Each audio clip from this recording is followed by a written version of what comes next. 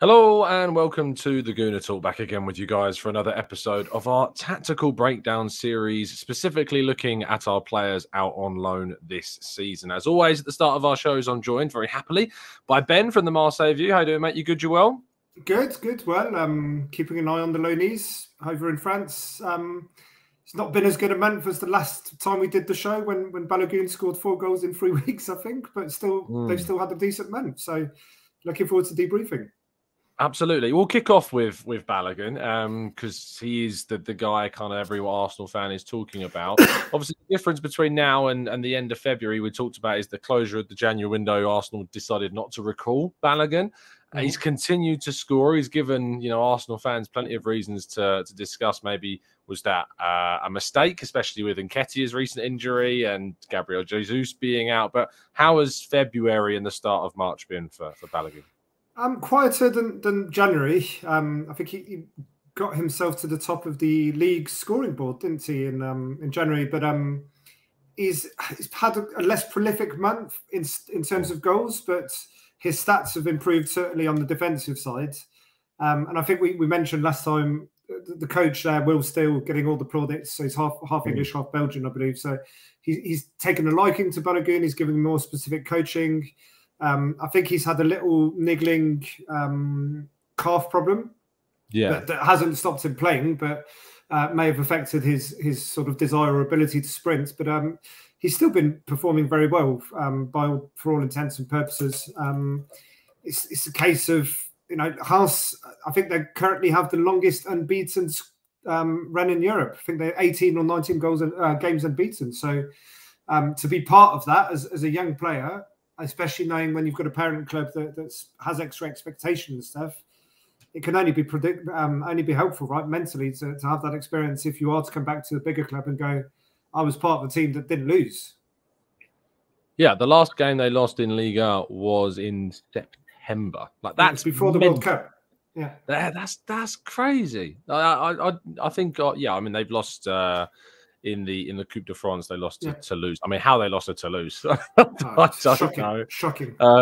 Yeah, it's a shame they weren't able to progress past them. But yeah, they've not lost since September, and they've obviously been a side that have had their fair share of associations with red cards as well throughout their season as well, both for them and the opposition side. But yeah, since we've done that last show, he scored in a 4-0 win over Troyes, but did blank against Nice, Toulouse, again, them cropping up, and Ajaccio, who I always pronounce incorrectly. Ajaccio was one of your worst ones, Tom, to be fair. Yeah, it's one of the worst ones I have. It's not. Ajaccio was all right. House is your worst one. Yeah, very true. Very true. But in regards to kind of the rest of the season and what Arsenal are doing, a lot of Arsenal fans, I know that you have obviously an appreciation for Arsenal as well, so you can speak for that side. But in the summer, a lot of people were saying like we should be making a decision between Nketiah and Balogun. And Nketiah is the one that I'd say probably the majority of supporters at the moment feel as though should be kind of look to move on, and we should look to integrate Balogun into the team. But what do you make of the idea of having 3 strikers? Because at the moment, Arsenal are without 2 of their natural ones in Jesus and Nketiah both out. And it makes you think in hindsight, well, maybe recalling Balogun or having 3 strikers next season is the right choice. But you've got to go from the principle that the ambition for Arsenal will be to play on all 3 tables, and it's looking more and more certain now that the European table will be the Champions League, right? So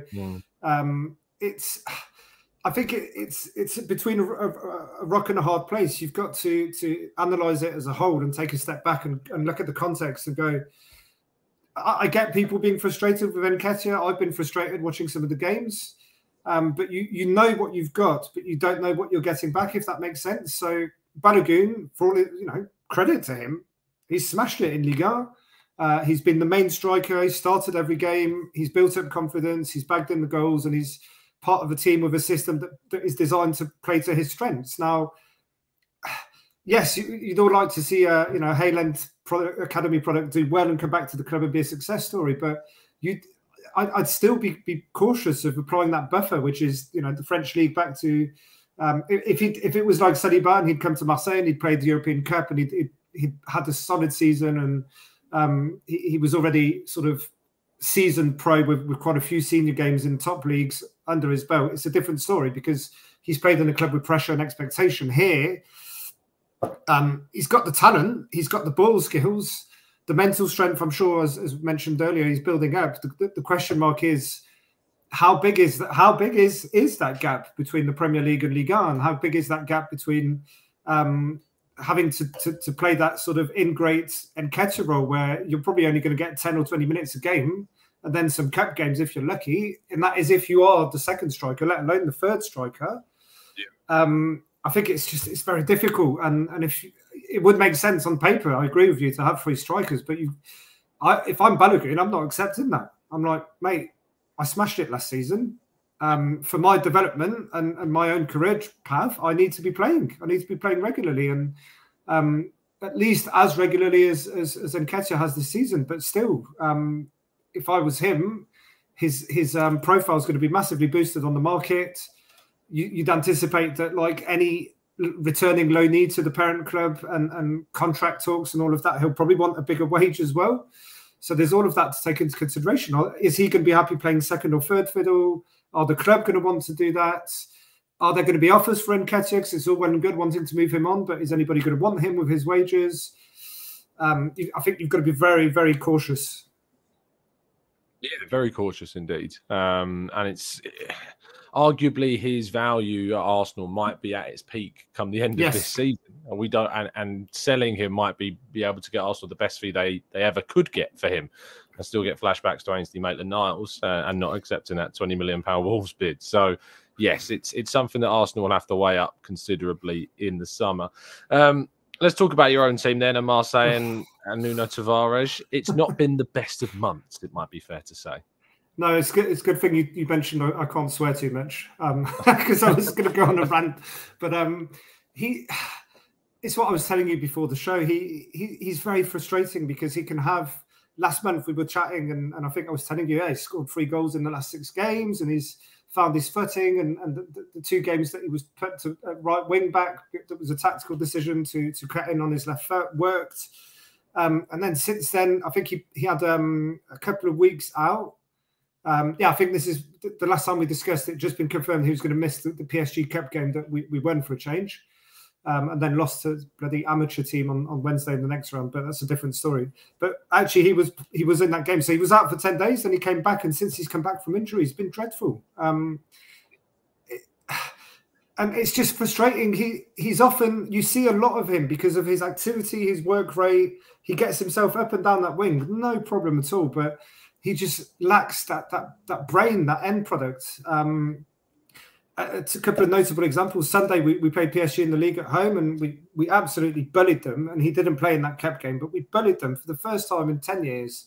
We were equal to them. We kicked Neymar and Messi up and down the pitch. We won 2-1, absolutely dominated them. But on Sunday, for some, again, he can't take all of the flack here, but he was deployed at right wing back from the start of the game to contain Mbappe with Eric Bailly, Manchester United loanee, who's come back from suspension,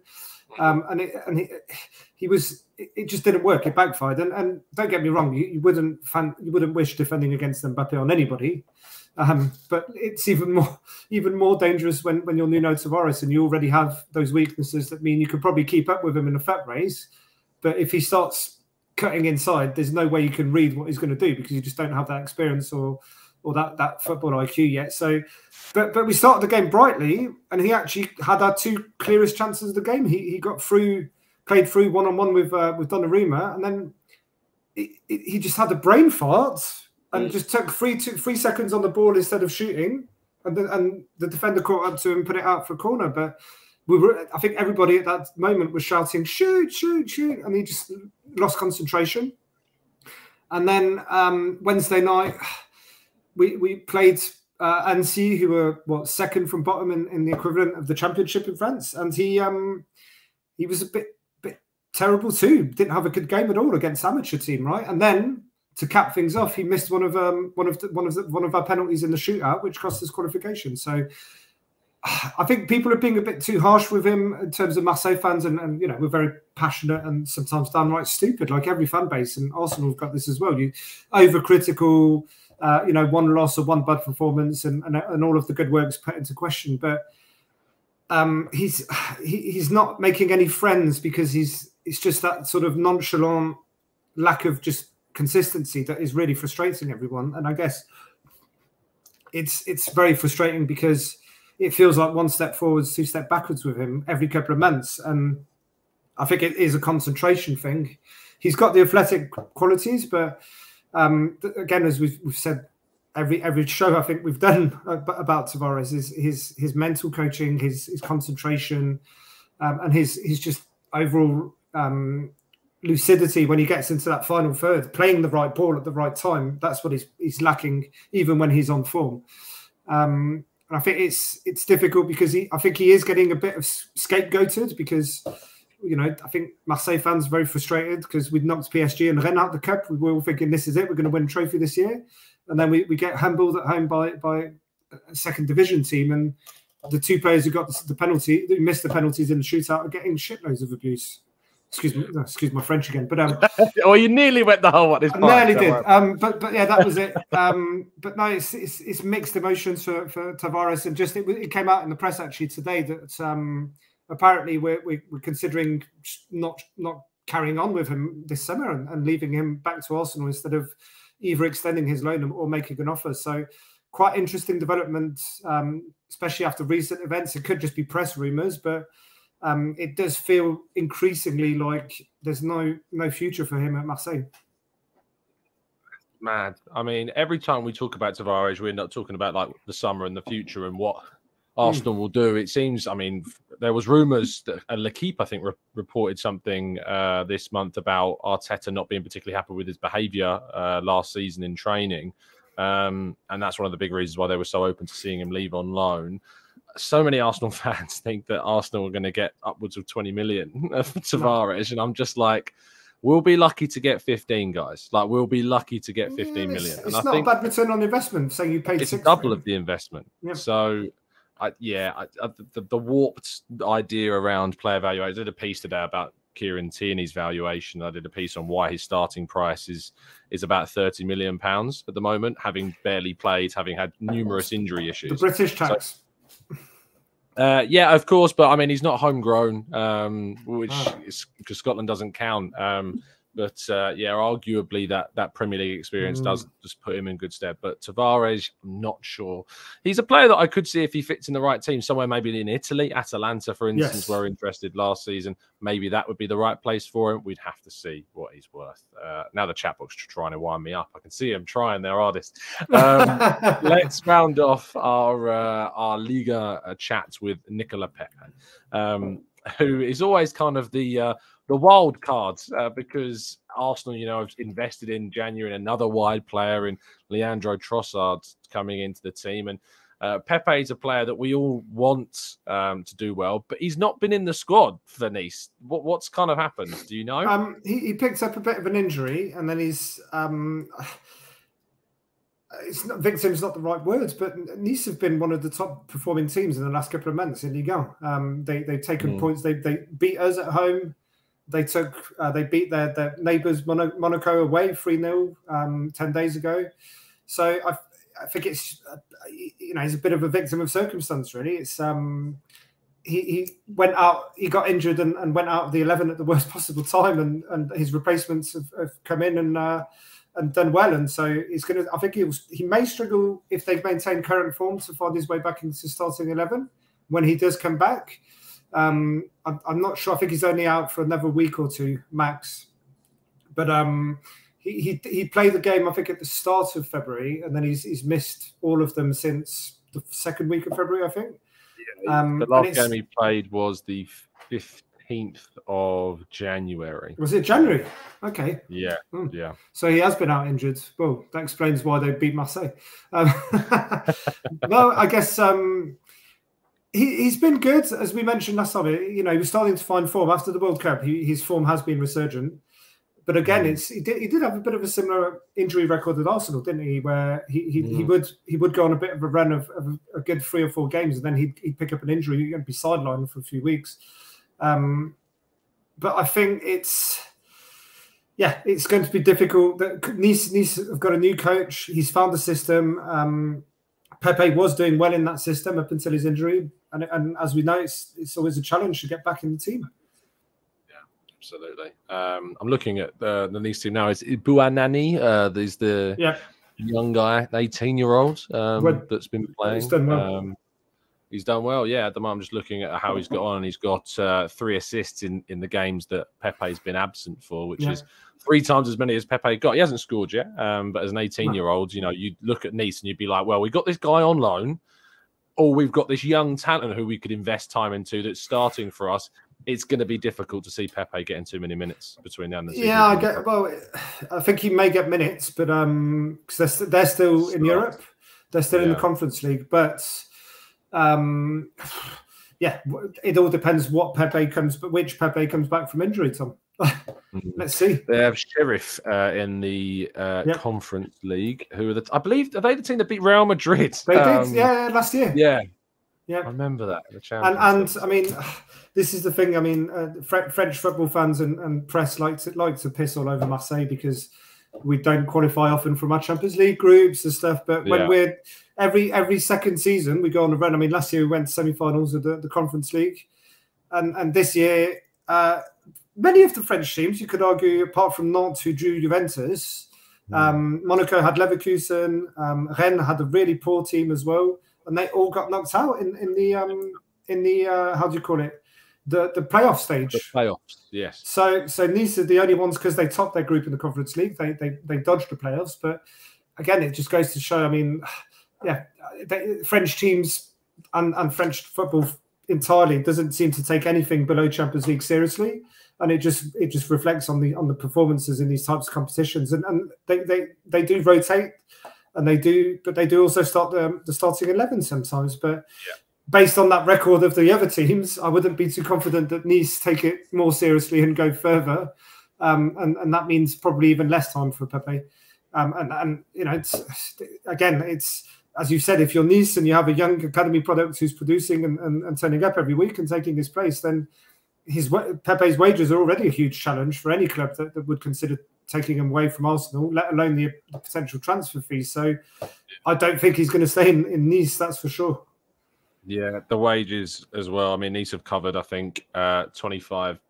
I think they've covered something like 25%, and then he waived 25% of his wages, and Arsenal, I think, are paying the rest of them. So yeah, 50%. So it's a really messy situation for Edu and Arsenal to work at in the summer. My prediction is he'll probably again go on loan for the final year. And then just have his contract terminated. I think that's probably what will happen. I mean, what clubs have been doing is they we've done it with a player, Radonjic. No, with Radonjic, when they have a year left, there's this thing where you make it a paying loan. So, for example, you charge the team 10 or 15 million to basically sign him, but he goes on loan, and then they pay the fee at the end of the season, so that it goes into their next financial year. That happened with Guendouzi. I'm sure that did. I'm swear. Pretty much. Yeah, but it's an obligation to buy, isn't it? Yeah. So that's what teams tend to do. Not so many appearances. Exactly, but it's different. It's different in the case when his contract's running down. But yeah, Arsenal will, I'm sure, in that instance, if they do loan him out for his final season, they would include a fee like 10-15 million, and just to recoup some of the money. Really, got no choice. No, tricky one. Well, hopefully he turns things around, because Arsenal are going to need him to if they're going to try and get anything from him in the summer. I feel like I end our Pepe section with that every single time, but it's just the way that things are with him. Ben, thank you so much for joining me. Pleasure, as always. Tell people where they can find you. Yeah, the Marseille View. Actually, a few of us are going out to Marseille to witness the atrocities that Tavares commits on a football pitch this weekend, and then again at the end of the month, probably before we record the next one of these. So I'll be able to give you first-hand feedback and impressions from the stadium about Nuno Tavares. Hopefully he improves. We'll see. Ben, thank you for your time, mate. As always, I'll speak to you soon. Pleasure. Take care, everyone. Absolutely. Lovely stuff. Massive thank you to Ben for joining us, as always, in our first section of our loan roundup show. Next, we are going to move on to our brand new loanee, Marquinhos. Now, very happy that we've got some expert insight, and we'll have expert insight for the rest of the season from the guys at the Canary Cast. I'm very happy that Jacob has provided some insight. So let's hear what he's got to say about Marquinhos' debut and move from Arsenal, which I can tell you was very impressive indeed. Hi Tom, mate. Hope you're well. Hope all the Arsenal fans are well. Jacob here from Canary Cast, here to talk about, I should say, Marquinhos, who, to be fair, has only been a very quick and brief introduction we've seen of him, but a very good one. Just the one start, 2 games. We won't really talk about the Millwall one because he came on for about 5 minutes when Norwich were completely under the cosh, so it would be completely unfair to talk about his appearance there. But against Cardiff, he played for 59 minutes and was really good on his debut. Played on the right wing, scored a good goal. Nice little cutback from Rodel Hernandez, kind of slightly right-hand side of the penalty area, and lashed it into the back of the net. And an assist as well, to be fair. It was quite a simple pass to Gabriel Sara, who smashed it into the bottom corner. But to be fair to him, his whole round game looked really good and he looked really bright. So for Arsenal fans who maybe won't know about Norwich, so normally we have Kieran Dowell, who's currently injured there on the right hand side of the pitch. He's probably more of a number 10 playing right hand side, so again left-footed and would cut in. Marquinhos straight away looked a step above Kieran Dowell, to be perfectly honest, which I think a lot of Arsenal fans would expect, but Norwich fans have a common history with lone players maybe coming from big clubs and maybe not hitting the ground running all of the time. Billy Gilmore being one of them, Marcus Edwards as well from Spurs back in the day, never really hitting the heights of what we wanted, but Marquinhos looked really good. Got a very good touch, used his body really well actually as well, to be fair, as a kind of a neutral term. I haven't really seen enough of him. Not really even obviously seen clips of his debut in the Europa League and things like that, and seen kind of brief highlights from his time at Sao Paulo with our former Sao Paulo player as well, Gabriel Sara. Seen kind of highlights of him and saying, yeah, he looks like a bright young prospect, but the Championship's obviously a different beast. Cardiff, a very traditional Championship side, very physical, very much to the point of wanting to get their body in and tackle him hard, and he dealt that really well actually. He put his body in perfectly when the fullback was trying to tackle him and trying to hurt him. He was using his body really effectively, winning fouls but not diving, not here, there and everywhere, and had a very good kind of level of strength to him, which was really impressive. His dribbling's excellent as well. Not the quickest, but more than good enough in terms of his dribbling to create serious problems in this league. And I think a lot of home games for Norwich, he'll either start the game and, like I say, take 50, 60 minutes and really try and hurt the opposition, or come on as an impact player. I think either way, he'll score goals and make assists for Norwich, and he's a really exciting player going forward. So hopefully more of the same. Like I say, hopefully next time when I talk to you guys, it'll be a bit more of a detailed progression with him, and he's played a few more games, but as we've seen it, starting off, he's been excellent, and really looking forward to see what else he could offer. 1 goal, 1 assist so far, and hopefully a lot more to come. I'll keep you updated.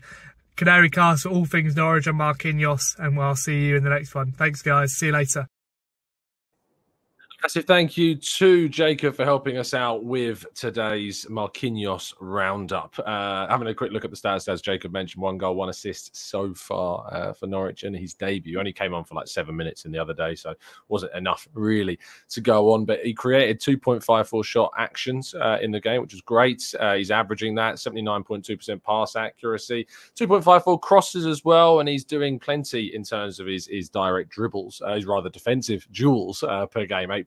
He's really in helping out defensively as well. Fouls, clearances, interceptions, defensively showing up quite good. Yes, actually needs to add a few clearances to his game, but interceptions and defensive duels coming out really strong there. All right, let's go to Sambi Lokonga, and to do that, we're going to get help from D from the Back of the Nest podcast. Let's hear what he's got to say about what was maybe not the best form for Palace. Certainly some really good performances from our young Belgian midfielder. What's going on, people? It's Steve from Back of the Nest here for Lokonga update. And trust me, you're going to want to hear about this because I think he surprised a lot of Arsenal fans as well as Palace fans as well. He started the last 3 games against the likes of Brentford, Liverpool and Aston Villa. And in those 3 games, we've had our best performances since 2022. Look, he's been fantastic for us. Even though we haven't won them games, I think what he's helped us with the most is the fact that he's solid on the ball, very good player on the ball. And, you know, his passing has been exceptional for us. And and has helped us out massively midfield, because we've been crying out for a midfielder all season long. He's been playing as a number 6, kind of, not a pure number 6 by himself, but he's been next to Doucouré as a holding midfielder. And I feel like they've both helped each other off. I mean, with Doucouré, he's better defensively than Lokonga, but Lokonga is also more comfortable on the ball. He's been press resistant as well, and he's smart. He's got an IQ. I don't think he's as bad as a player that some of the Arsenal fans have made him out to be. I think his defensive game, especially even in the last 3 games I started when we've had these positive performances, is been not as bad as I expected when he did first join. I'm already seeing improvements. He's made some appearances coming off the bench as well against the likes of Manchester United when he did join. But, you know, for example, the Liverpool game, when he started that game, he was tracking back at times and helping out defensively, picking up the Liverpool runners. That was positive. I think that was the main concern, one of the main concerns with Lokonga joining us. So I think whilst he's going to be at Palace, his game is going to improve. But in the short term, he has 100% helped us, and it is looking positive so far. I'm not reached that level yet of saying, Lokonga, I'm willing to spend 35 to 40 million pounds, which I've seen some Arsenal fans message me about. I don't think he's reached that levels of excellence yet. But what he does best is the basics. And sometimes you just need to start somewhere. And that's helped us out. A player that's comfortable on the ball, a player that's willing to learn, a player that doesn't have all the world's expectations on him at Palace. I think it's going to help him in the long run. And hopefully, this is only the start. He started 3 games. I'm expecting him to start way more games. Of course, he's not going to start against you lot, which is going to be unfortunate. But yeah, I think he's going to improve as a player. And I've been very, very, very happy with what I've seen from him so far. And it's been massive to our performances, despite us not getting wins. But look, thanks for having me on, and all the best for the rest of the season, apart from when we face you in a few weeks' time. Appreciation to D, as always. Lively chap, isn't he? He's great for this sort of thing, and D will continue to provide us with updates on Lokonga for the rest of the season. Not scored or assisted so far, not necessarily created too many shot-creating actions, but a really good pass accuracy, 90.3%, 4.43 defensive duels per 90, and 3.41 interceptions per 90 as well. He's certainly improving and progressing. Right, we're going to move on to Brooke Norton-Cuffy now for our next expertise. And this one comes from a brand new piece of expertise. Reese, I'm back again, sorry. Reese from Sky Blue Fan TV is giving us an update on Norton-Cuffy. So let's hear what he's got to say on our right wing back, currently on loan at Coventry. Hi guys, it's Reese from Sky Blue Fans TV. Just here to talk about Brooke Norton-Cuffy, who's on loan from Arsenal. Yeah, good, pretty good player from what I've seen. He's quite physical. He gets his main attribute is getting forward. He's direct. I think he's built for the Championship as well. He's quite physical and quite big for his age, only 19 years of age. His crossing is pretty good. He knows how to put a good ball in. He's defensively, well, he was at Rotherham the first half of the season, and sort of the SP we got from the Rotherham fans that defensively he's a little bit weak. But to be honest, he's come up against some really good players in the Championship, and he's held his own. I think he's comfortable on the ball. He never seems to be in full flight, if that makes sense. So when he's attacking, he always seems to be, you know, in 2nd or 3rd gear. But yeah, he's settled in quite well. He seems to be liked by a lot of the players, and yeah, it'd be interesting to see what he can bring between now and the end of the season. But so far so good, I would say. Like I say, he's only 19, so he's still got a lot in the locker to learn. But yeah, overall, I think he'll be a good player between now and the end of the season. Like I say, I think defensively he's been pretty solid, but his main attribute is getting forward. He likes to come in field as well, to play with the little triangles in midfield. But yeah, a decent young lad and a decent prospect. So yeah, it'd be interesting to see what he can do between now and then. Maybe he can get a couple of assists along the way. But cheers, Reese, Sky Blue Fans TV.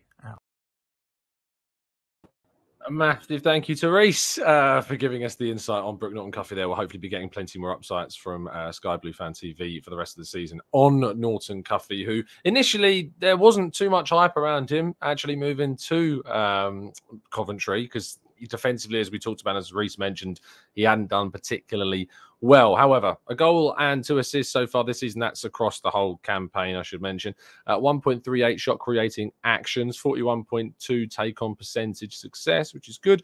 A pass success rate of 62.5% could be higher. That is certainly down to the ambitious crossing that he brings into his game, which you can see here, 3.35 crosses per 90, 2.34 tackles per 90, 1.24 blocks, 1.83 clearances, and 0.45 interceptions. So fingers crossed, the aim here is to see more defensive improvement and some better accuracy regarding his kind of balls and crosses into the box. Moving next to Austin Trusty. Unfortunately, we don't have our insight this week. Lots of busy people are busy, of course, and we've got to accept that fact. And hopefully we'll have some more expertise on Austin Trusty next month. But continuing, 4 goals, 1 assist so far this campaign, 45% take on success, 66.1% pass accuracy, 0.56 crosses per 90. He's averaging 2.32 tackles per 90, 1.71 blocks, 4.24 clearances, and 1.26 interceptions.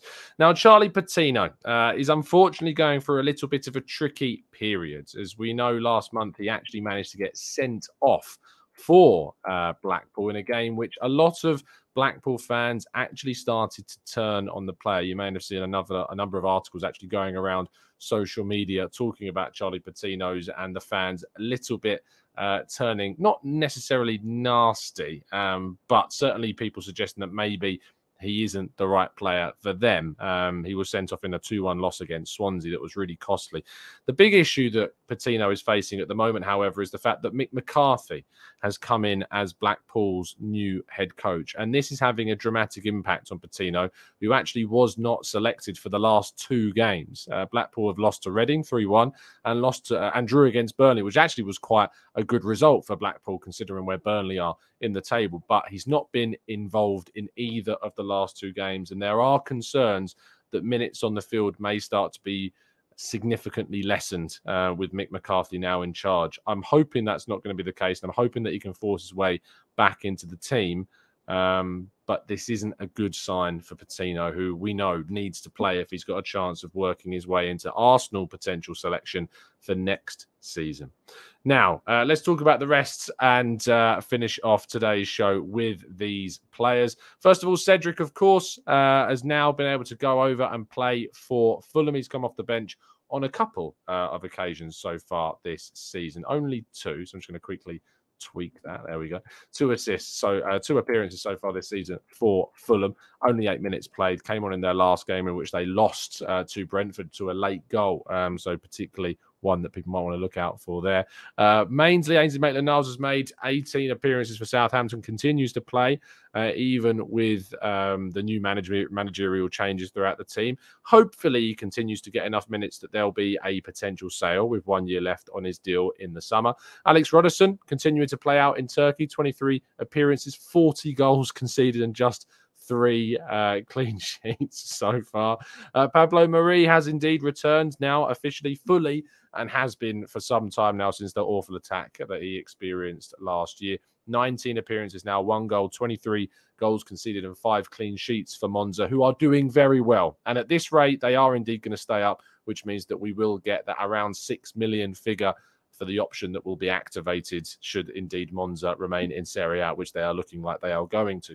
Okonkwo, as we told you at the last show that we did, has moved out to Austria with Sturm Graz. He was playing in the lower leagues with Crew. He's now gone to Austria to play against Champions League level teams like Red Bull Salzburg. He's made 5 appearances so far for Sturm Graz and done quite well. 3 goals conceded, 2 clean sheets in those 5 appearances, looking quite good indeed, although I can tell you that those minutes certainly are not accurate for him, and I didn't tweak those in time. Mika Biereth is not necessarily, again, playing all that much for Valvik. 9 appearances, 2 goals so far. Arsenal would hope that he'd get a few more minutes. He looks like he'll return to the under-21s in the summer. What happens with him remains pretty much unknown at this stage. Marcelo Flores continuing to play out for Real Oviedo. There's hope that he might indeed sign a contract with Arsenal and then go on loan again next season. 15 appearances, 1 assist so far in Spain for Marcelo Flores, who the club do still rate highly and are hoping that has got a big future, but needs to get more senior level competitive minutes on the field, and they will hope to do that again next season, is what I'm hearing. Miguel Aziz not playing to that much at all for Wigan, just the 2 appearances for him, 104 minutes on the field. Again, a player which had so much promise, but again, isn't necessarily getting the opportunity for Wigan. Nikolai Monarch continuing to play for Den Bosch, 16 appearances so far, 3 goals, 1 assist, and getting plenty of game time, although has suffered a bit of an injury. Same for Tyrese John-Jules. Unfortunately, he has also suffered an injury, which has stopped him from playing. Tim Akinola continues to play for Chesterfield, 25 appearances, 1 assist, a real integral part of that team. I imagine he's not necessarily a player that's going to make it at Arsenal in the long term, but maybe one that Arsenal can make some money from on a smaller scale in the future. Omar Rekic, as we told you before, has obviously gone to Wigan on loan as well from Arsenal after not doing particularly well in the Netherlands with Sparta Rotterdam. He's made 2 appearances and 113 minutes played as well. Alex Kirk continuing to play regularly at Ayr United up north. 23 appearances so far, 2 goals, 2 assists and 5 clean sheets, doing quite well. Again, a player similar, I think, to Akinola. Whilst he won't necessarily have a future at Arsenal, I think that he'll most certainly get a permanent move somewhere else, which could get Arsenal some money. Alabiosu, 27 appearances so far for Kilmarnock, also in Scotland, 1,433 minutes played. Hasn't necessarily done enough, I think, to show that he's necessarily got a future at Arsenal, but similar, as I've said already, to some of the others, may get a permanent move and earn Arsenal a little bit of money. And the same could probably be said for Mazid Agungbo, playing with Crawley, 15 goals conceded and 3 clean sheets for the defender, 718 minutes played. Ejah Heri, as we told you last month, has gone on loan to Finland. He's now played in 4 games, 7 goals conceded, 0 clean sheets. Quite the turnaround from him playing in non-league in the first half of the season to go and play in competitive level football in Finland. He has played every single game he's been involved in so far, which is great. I think maybe he was on the bench for the last game, but has had a bit of a reality check. Tom Smith is not currently playing for Chelmsford. He's not played at all. He's just been on the bench for them, which Arsenal will be frustrated about. Of course, they prefer when they send their players on loan that they do the due diligence to make sure the players, or rather the clubs they send their players to, will make sure that they play, and that's not yet happened. He was playing at Bromley, not playing at Chelmsford. Taylor Foran has gone to Hartlepool. He started playing immediately, 6 appearances, 9 goals conceded, no clean sheets. Hartlepool are struggling down at the bottom of League 2, so he was always going to face significant challenges playing there. But he's getting minutes, which is good for the youngster. Billy Vigar and Kido Taylor-Hart have both been playing in Derby County's under-21 side. They've got 3 appearances each, not yet got a goal or assist either between them, and they will probably continue to feature in the youth team if they don't do enough to impress and get on the Derby County senior side team. Not sure how Arsenal viewed that, or whether or not they felt that they just needed to continue getting minutes elsewhere, even if it was at youth level, because they weren't getting enough minutes in the under-21 side at Arsenal. Bit of a strange one, but very interesting. And lastly, Nathan Butler-Oyedeji is playing for Accrington Stanley and has operated 4 times so far for the League One club. I'm actually going to be able to watch him play this weekend because I'm going to watch Charlton play against Accrington Stanley on Saturday. So I'll be able to give you an in-person roundup of how Nathan Butler-Oyedeji does, if indeed he does play, for Accrington Stanley on Saturday. There you go. That's all of Arsenal's loanees rounded up and given you all the information I feasibly could, with some fantastic help from our experts, of course. If you have enjoyed the show, please do leave a like on the video. A lot of effort goes into putting these shows together once a month with the stats, with the experts, and reaching out to people to give you the insight. So I really would appreciate dropping a like on the video. I do feel that this is the most comprehensive roundup of our loan players across the entirety of YouTube covering Arsenal. So I hope you've enjoyed the content, and I hope you've enjoyed what you've listened to. I'll see you again tomorrow morning as well, and tune in at 8 a.m. for all the latest Arsenal news rounded up and discussed with, of course, our Q&A show. And I'd just like to end the show by saying a massive welcome back to the membership scheme for King. Always great to see you part of the family, my friend, and good to see you in the chat box as well. I'll see you again soon. Have a fantastic evening. Enjoy it. And as always, up the Arsenal.